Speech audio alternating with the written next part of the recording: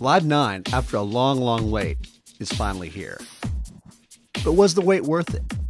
You bet. Not only are there new features that really can, if you let them, change the way that you work on music irrevocably, but there are so many new additions of polish and fine-tuning that make the Ableton experience even that much more efficient and unique. Through this tutorial, we're going to be covering exclusively what makes this update to an already powerful DAW a must-buy. I have to say, I was hard-pressed to imagine if what was coming next to Ableton Live would or could in any way trump the amazing load of goodness that was already there. But they have indeed done it. Some of these new features are in fact complete game changers. So we're going to spend a nice bit of time on these features and how you can let them take your performance to the next level. Okay, why don't we start off with the cosmetically obvious first?